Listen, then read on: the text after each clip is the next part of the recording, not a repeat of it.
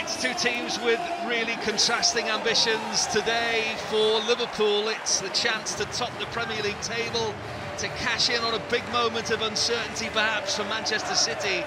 It's been plain sailing for them. Only when the Reds have fallen short, things appear to be on the change.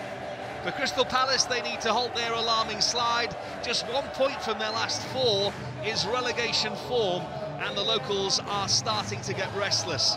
Alexis McAllister won't be risked for this here. He had stitches in a cut he sustained early on at Sheffield United. They'll treat that with kid gloves, with all the games coming thick and fast. Alisson Becker was a welcome sight in training again, an even bigger surprise sight getting off the team bus an hour and a half ago, and he is in Liverpool's side again, back in between the sticks. 5 changes in all. Jarell Quansah comes in at the heart of Liverpool's defence alongside Virgil van Dijk.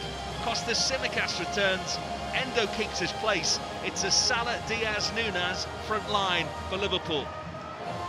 Where Palace are concerned, as well as their current problems, they also have half a team missing of their notable absentees. Doucouré, Eze, Tyrick Mitchell, their left-back, added to the casualty list with a muscle problem midweek.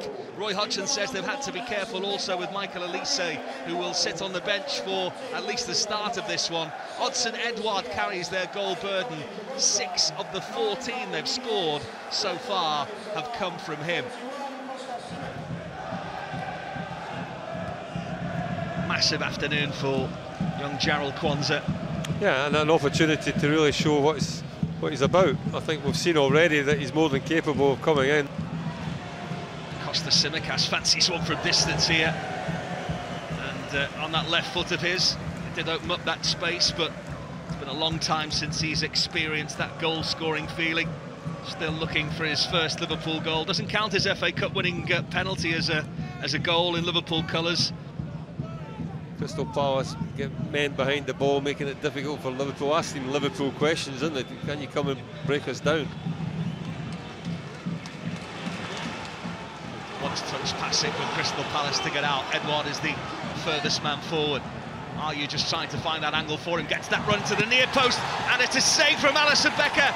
Keeps it out wonderfully well. Somehow, Liverpool survive via the brilliance of their Brazilian number 1. Biggest opportunity of the game so far. Well, all the possession and all the hard work and intensity Liverpool have shown in the early stages of the game could have been wiped out by that effort on goal. And you wonder why you bring the world's best goalkeeper back in. Well, it's for saves like that. Absolutely incredible.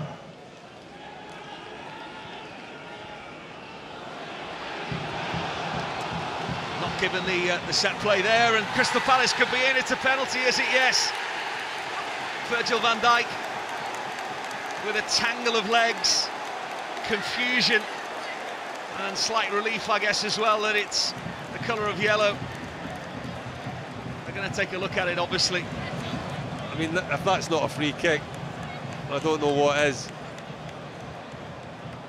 Similar kind of challenges, to be quite honest with you.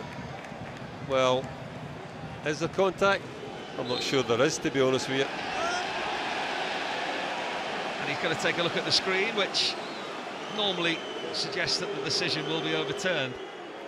Some reluctance to change the penalty decision. Well, I think the initial thing is that the fact that he didn't give it initially is probably playing on his mind a little bit. He actually said no goal, but it's no penalty, and also the yellow card will be rescinded as well. Just about to say how well they've closed those spaces. Liverpool have just really struggled to find any pocket of creativity. Szoboszlai to Salah. Alexander-Arnold. 4 players back there in and around Mo Salah. Crossing opportunity maybe now, and Salah takes it first time. Szoboszlai with the shot on again. It's a body that's just diving in front of the shot on goal, and again it's Will Hughes who is involved again. Both shots from Salah and Szoboszlai, just so many blue and red jerseys between them and the actual goal. Ward has to be precise with it and is. Johnston saw Will Hughes still advanced as well. Will Hughes, cross again. It's clear from Kwanzaa. Mateta felt he was fouled by Kwanzaa as just a halt in play. There's something being checked here by the match official, and the mere fact that the referee Andy Madley is already at the screen would suggest that perhaps he's going to award them with a penalty here. Big moment, both for him and Liverpool. So Mateta, the Crystal Palace super sub, over the penalty and rolls it into the net of Alisson Becker, who will have to wait a bit longer for his first clean sheet away from Anfield this season. It's Crystal Palace who take the lead in the opening exchanges of this second half.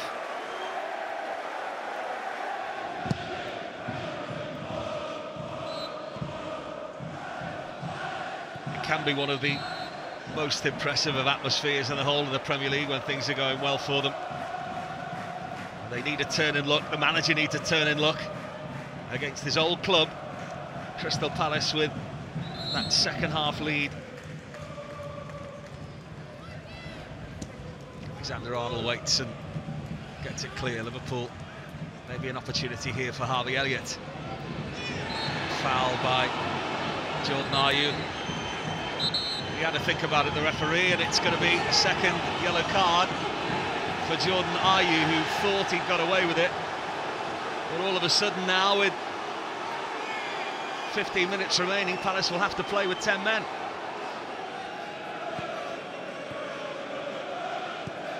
Been some decent comebacks in the past couple of seasons. They need another one here.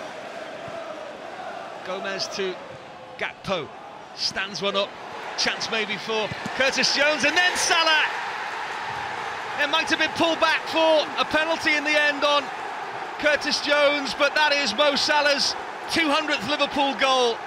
Generational brilliance, a legend in plain sight. He won't be one bit bothered about that record at this very moment in time, Mo Salah. All that matters is Liverpool are back in the game, and it's that man again, Mo Salah, with also his 150th Premier League goal. Well, no sooner have Crystal Palace gone down to 10 men than they get punished. It was on target, it will be given to Salah as a goal, but it certainly takes a massive deflection off Nathaniel Clyne. But what it does do, it gives Liverpool a lifeline. They're right back in the game now. Crystal Palace didn't even get the chance to reorganise, having gone down to 10 men. A really, really big time to score the goal. Is there still one last chance for Liverpool to win it? 10 minutes will be added on. More than enough time. Harvey Elliott! More than enough time. He really needed that. His first of the season. Liverpool's little diamond could have just put them top of the Premier League table. Goalkeeper fresh from the bench. Gets caught a little bit flat-footed. Probably expecting it to go the other side. More often than not, left footers coming in from a right-hand angle will bend it into the far corner. Not on this occasion. Harvey Elliott drifts forward here. There's only one place he can actually hit it because the defender's getting his way.